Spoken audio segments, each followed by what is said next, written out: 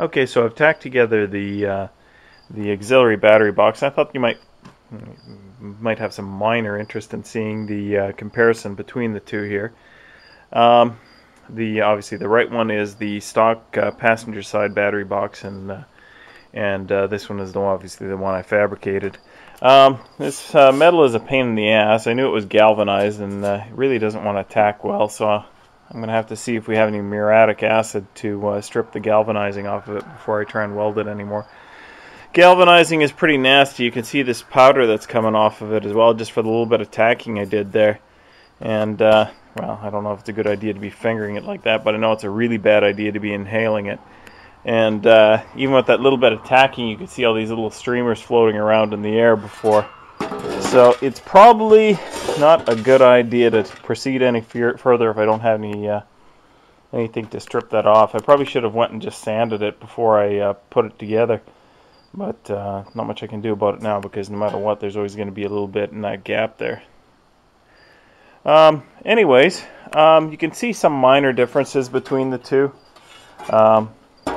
Obviously, the stock one is a little tighter to the firewall there, and the stock one also, this flange and the opposing flange are actually almost even, and that's because of where they happen to go in the core support. They're almost at the same level, whereas my fabrication, because of where I had to meet it, it's actually sitting about 3/4 to about an inch deeper than the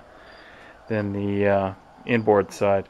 So, anyways, just something for your own ideas if you have to fabricate a battery box. I will say this much: this 14 gauge steel here was a little too much for my box and pan brake. It's only rated for 16 gauge, and I really had to ream on it, and I hope I didn't go and bend something, but, well, other than this. But in any case, forming these ridges into it really stiffened up this this piece of steel. This one is actually sitting almost perfectly flat, whereas this one is good and flat on the two flanged edges, but I actually had to do a little bit of beating on this edge to kind of get a warp out of it. So, might not be a bad idea. I probably could have tipped a little bit of an edge on here to just fold it over just enough to give it a little bit of strength. That might be something to remember for next time. In any case, there we go. 2.5–3 minutes of babbling about a battery box. Okay, there's the extension on the stock battery box so that it'll meet up with the original holes there. I really have to learn some measure of patience, because I welded this entire seam, not in one pass, but I did it from both sides. But yeah, I did enough so that it slightly warped the replacement piece, or the additional piece a bit. But it's nothing too major. It occurred to me, once again after the fact, I always think about this stuff afterwards, that I really didn't need to make a full-length plate. I could have just made something that came out to here on this end and to here on that end, and nobody would have cared. It would have been a lot easier and a lot quicker to do, and I would have had better access rather than, working under here.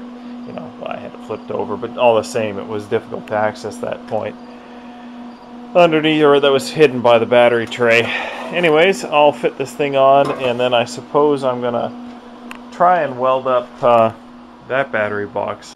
Okay, so this is all welded up. Little bit of, I don't know what you want to call it, weld through. Probably with a little bit too much heat. But all the welds look good and solid.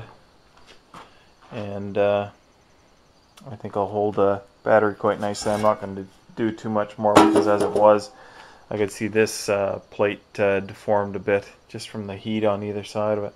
And I was careful too. I didn't overheat it. I went and I was swapping back and forth. Anyways, that's it for today.